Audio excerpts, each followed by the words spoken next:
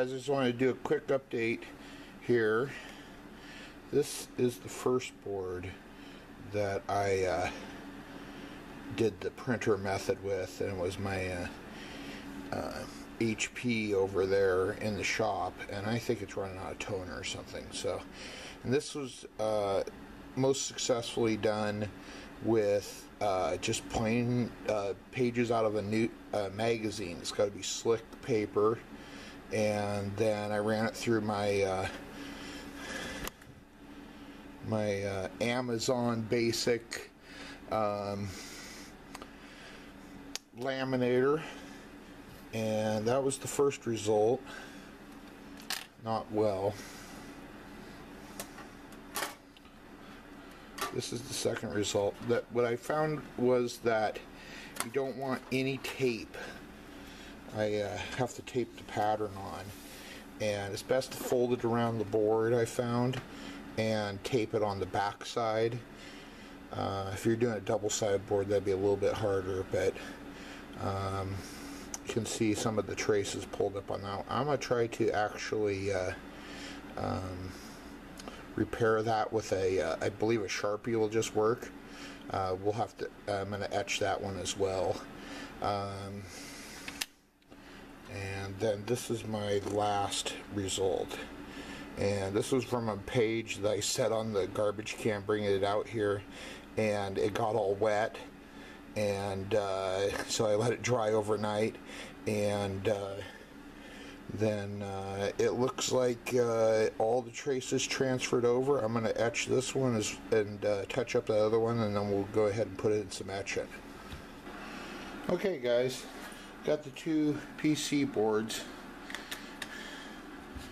And ferrochloride, I picked this up at my local electronics store, one of the only ones in Anchorage, Alaska.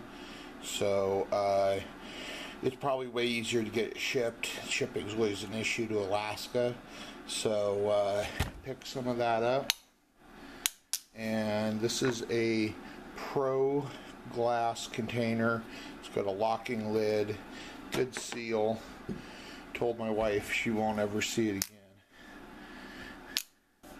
Okay, so I'm just going to put a bottom worth in. That much. That was only maybe a tenth of that bottle. Lid on tight. Put this up on. Okay guys, got a minute timer. Basically turn the dial.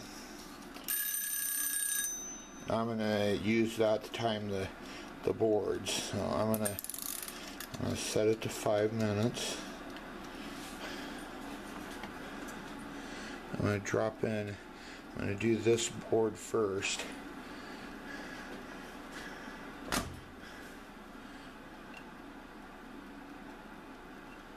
Just a little bit more.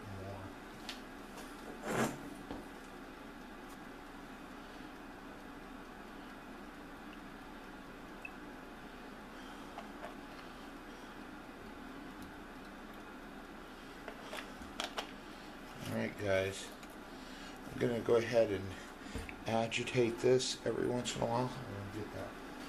And this isn't super dangerous, it's not a real super strong acid, but you wouldn't want to get it on your clothes.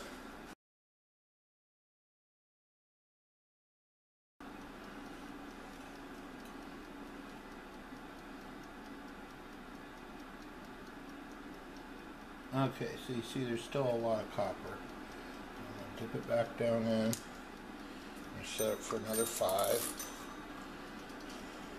I'm going to agitate the board a little bit.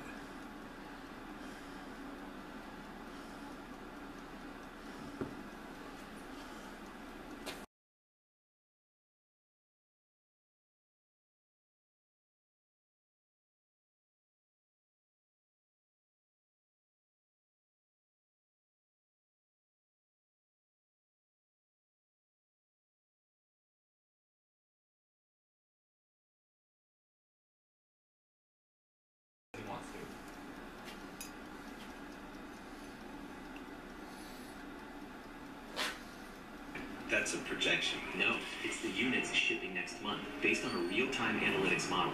You're not going to round that up? You don't round up facts. Powerful analytics.